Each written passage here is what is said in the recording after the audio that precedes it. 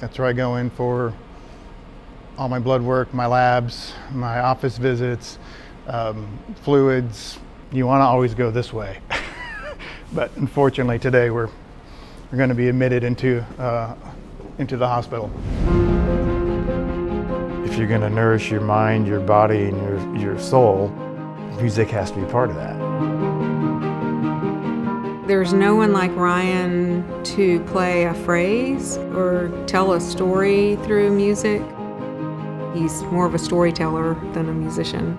There are very few who really feel it as a soulful process. Ryan is one of those. Ryan is soulful, baby.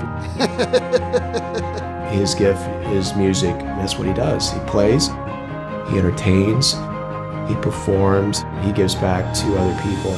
My dad had cancer and that could have been enough, but then they decided, let's put more on our plate so that we can help others. Ryan making music, making art, I think it gives him strength. And in doing so, he's giving strength to people.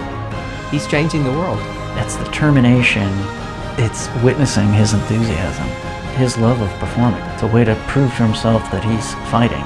Now, the moment that all of us have been waiting for, our friend, our beloved brother, Mr. Ryan Anthony.